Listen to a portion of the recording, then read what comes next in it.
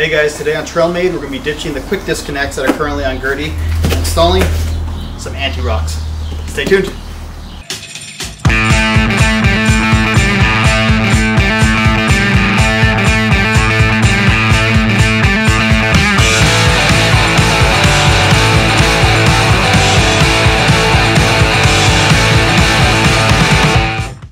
Hey guys, like I said, today we're going to be installing the AntiRock by RockJock, and this is a direct replacement for the factory sway bar system.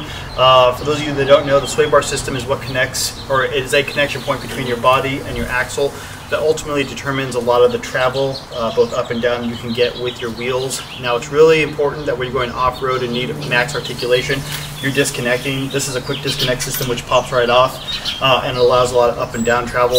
It is a little bit of inconvenience in order to disconnect this and reconnect it when you're getting on and off the road, but it's important that you do reconnect it when you do on-road driving, because when you're at high speeds going around corners, your body will have a tendency to roll, which can actually cause you to flip if you're going at a high enough speed.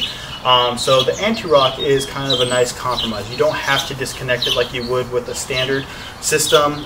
This allows almost as much, if not just as much, articulation as when you are disconnected, but at the same time it limits the body roll when you're on the open road. So I've really been looking forward to putting this on my Jeep. It's a nice compromise between stability and flexibility, and it should be a really straightforward install. That'll probably take us about an hour to an hour and a half. So looking forward to sharing the experience with you guys. Alright, so the first step is going to be to uninstall whatever sway bars you have on there currently, whether it's aftermarket parts or factory ones. They're held onto the main bracket by four 15mm bolts if you have like the Sport or non-Rubicon electronic sway bar disconnect nonsense.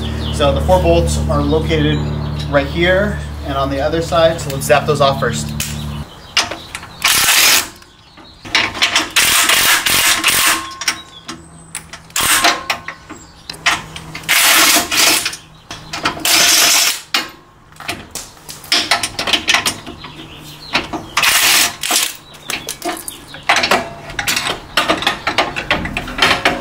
Alright, so in addition to taking off the sway bar from the top, you need to get rid of any attachment points that it has to the axle. These ones I just had to put vice grip since there's nothing on the back side to grip bolt-wise, and then just slowly remove.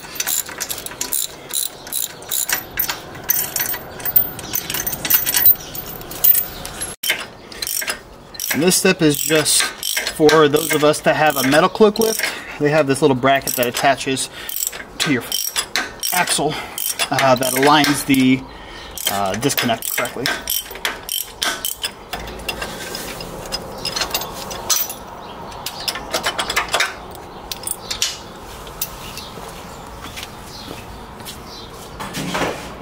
Alright, now that we have everything factory removed from the Jeep, it's time to start installing the RockJock AntiRock. First thing we gotta do is put this bushing into the frame bracket. The wider side that has a little ring on it, that goes outwards. All you gotta do is just smack it with a mallet until it goes in. And you're gonna do that on both sides.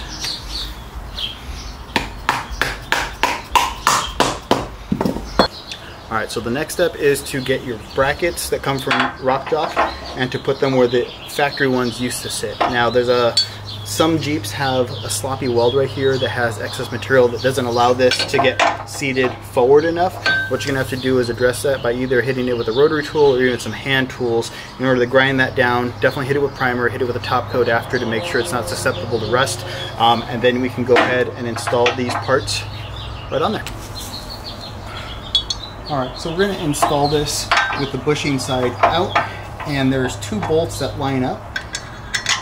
One in the front and one in the back. And what we're going to do is we're going to tighten the front one all the way and leave the back one loose. So when it comes time to smack the bar in, we have a little bit of play to get those aligned up. So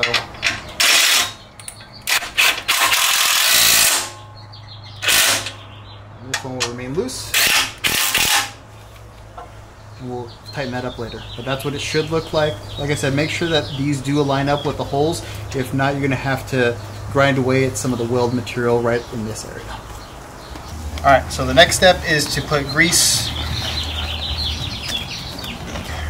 gloves on because this is going to get dirty.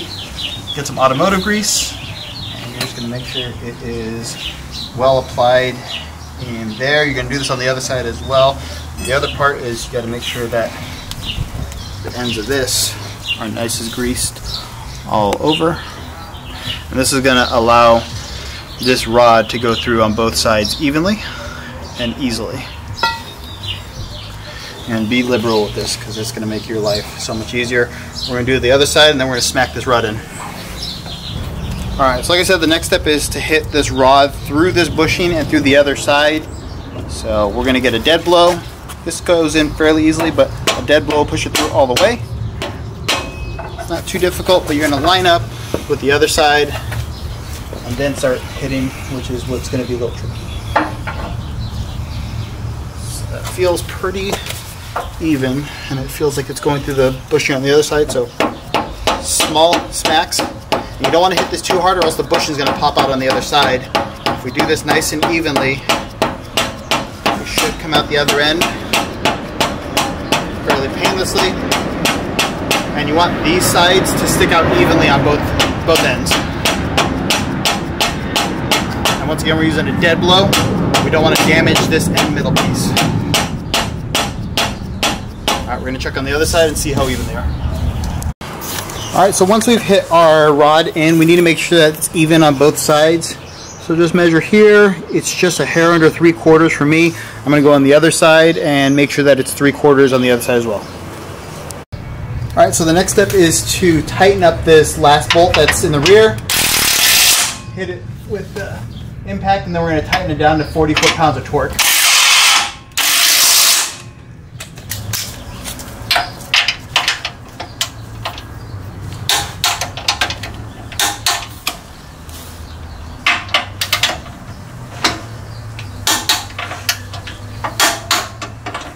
Alright, so now we're going to put our arms. I do get quite a bit of flex and a lot of travel in my current setup, so I'm not going to have them horizontal, which is going to limit the amount of down travel I can have. I'm going to put this at a little bit of an angle. So it's not completely level, it's a little bit up, and what I'm going to do now is I'm going to check what angle it's at so I can make sure that on the other side we're doing it as well. So take our level. It's at 16 degrees. So I'm going to go to the other side and make sure that it's even over there as well. Alright, so now we're going to install the hardware onto the arms now that we have them properly placed. Put this little guy right down the middle. So I need an Allen key in order to tighten that up. So we'll get it started by hand. And then the retaining bracket hardware right here. And this is what's going to tighten it up and make sure that we're cinched correctly on that bar. So we'll tighten these up and then go over to the other side. Alright, so now we're going to be assembling the links. This is what it should look like. The ones on the left are going to have this little divot right here. There should be one on each side. And we're going to be inserting the nut first. There is a reverse thread and a correct thread. The gold nut is going to go on the reverse thread side. Can get it to go. Be spinning that all the way down. And then you'll be putting this on as well.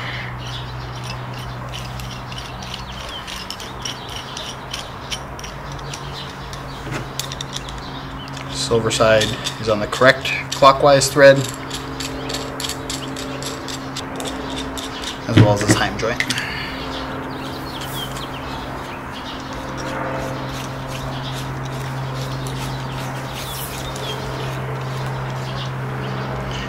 It should look a little something like that.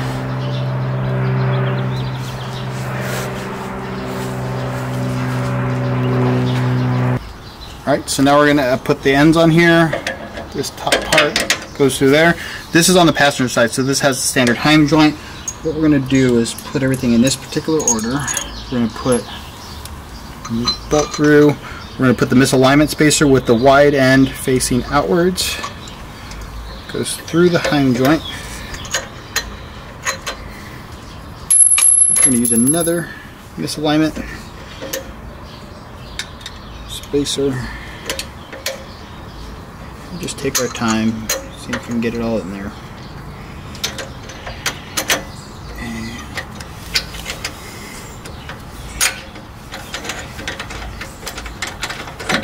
Perfect. Now we're through. We're going to put a washer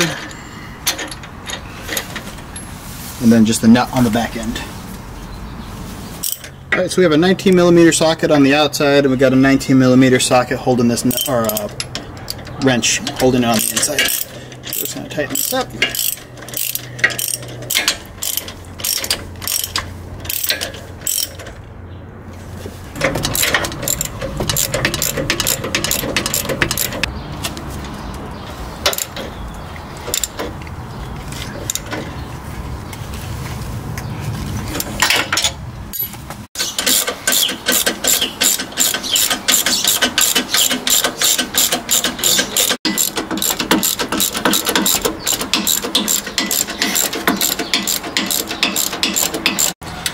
Alright, so we're just going to tighten the jam nut on here.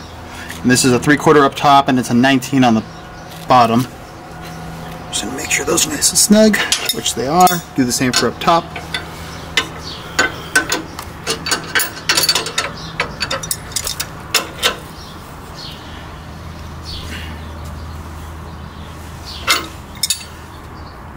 We're all set to go. Alright, so after you tighten up your jam nuts, you're done with the installation, and it was really easy. Like I said, just basic hand tools. It took us all of about hour 15, hour 30. So really easy overall, but it's going to make a huge difference. This is what the finished product should look like. I'm going to show you some footage right now of what it looks like on the passenger side as well as the driver's side to make sure these look correct. Like I said, I installed mine at a little bit of an incline to allow me a little bit extra travel. We're going to throw the wheels on next, and we'll be all done.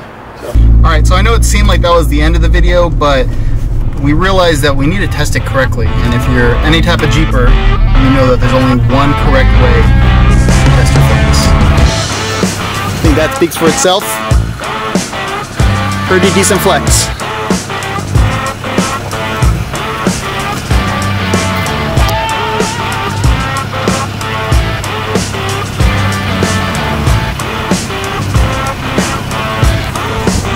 Joining along. We'll see you next time.